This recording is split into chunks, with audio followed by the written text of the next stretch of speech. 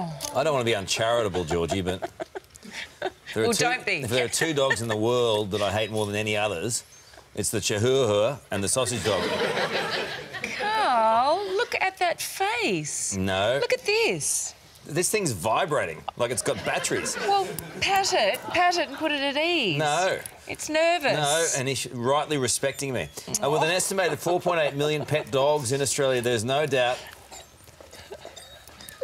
we're an animal-loving nation, but deciding which breed will suit your family is a big decision. So we're pleased to say Dr. Katrina Warren is here to talk us through some of the biggest and smallest breeds, Katrina. So I've got a little miniature Dachshund here. You do. Who is just adorable. I don't think How so. big will she get?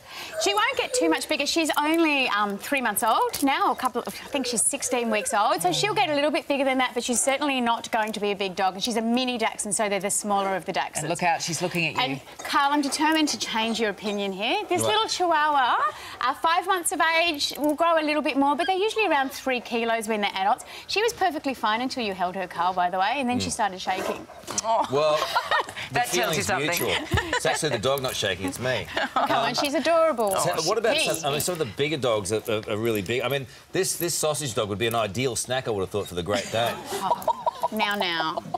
Tell us what you've got there. You've got a Saint Bernard. I have a Saint Bernard. Yeah. I think they're very famous, the old Saints. They're the most beautiful dogs, but they do come, obviously, with quite a lot of extra care required and a lot of drool. And we've got a beautiful Great Dane, Harlequin Great Dane, she's called. This is the colouring.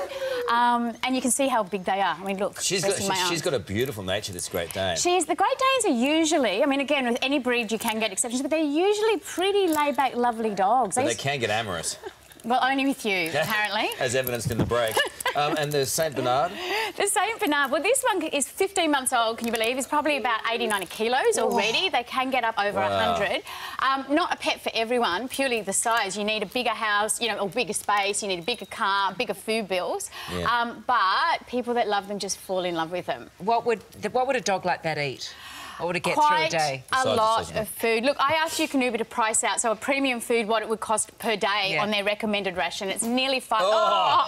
Yeah, and what about the saliva? And then there's slobber. So it's about 5... Spit going everywhere. I've got a nice one on my shoulder. So Saint Bernard owners tend to come out with cloths, and he was actually wearing a bib before he came on set, which got taken off him. But it's a real problem, isn't it? The saliva goes everywhere. Yeah, it is a little bit. But back to your question, probably about $5 a day in food, and the little Chihuahua is probably about 50 cents a day in food if you were just feeding them just premium dry. OK. And I'm loath to ask, but I imagine what goes in has to come out. Absolutely, and I was talking... Looks like an Ewok.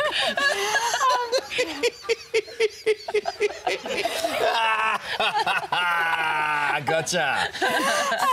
In the hood. Yes, so unfortunately, yes. So Martina, who owns this guy, was saying before she has giant pooper scoobers. Not for you, Georgie. I know what you're like with these things, but giant pooper scoobers. Yes, it is big. The little guys, if you want little, nice, neat, tidy poops, a little bit more appropriate. See, not just me.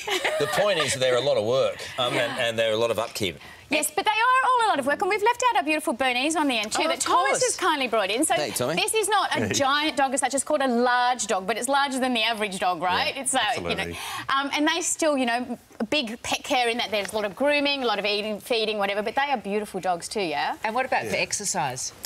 Depends on the dog. See, again, with small dogs, some of the little dogs actually need more exercise than these guys as well. Luke. So, really? Yeah, it depends. Like, if you get yourself a little fox terrier or something, they need more exercise than a Dane. OK. I love Karl. Use the force, Luke. I'm not your father.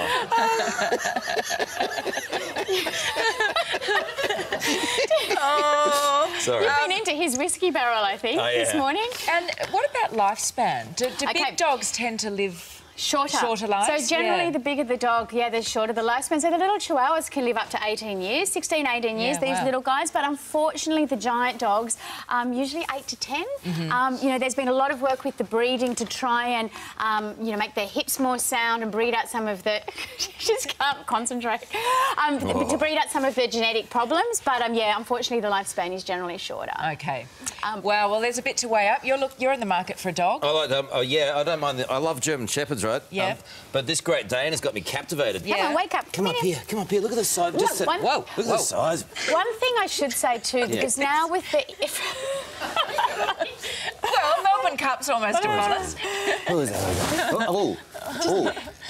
Just if you are going to get a breed, please go through the reputable breeders. And the best way to do that is the Australian National Kennel Council of Australia, and they will give you the proper breed clubs. Yes. Really important. Otherwise, you end up in line with lots of dodgy breeders. And you suggest never buying a pet through a pet shop. Well, you don't know where they've come from. And unfortunately, often the prices of the pets out of, the newspaper online are more expensive than those that have been bred by breeders who are doing their best to make sure they're healthy dogs. Yep. So really important. You want to find the governing dog body in your state and go through the breed club. Do your homework.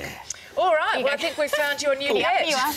There you go. I'm going to take this one home. There you go. Sorted. Yeah. Sorted. How good. And I'm absolutely in heaven with this little one. She is exquisite. Isn't she divine? She's absolutely divine. And a gorgeous little pet. Little Bella. Oh. All right. Sorted. All right, things are getting amorous.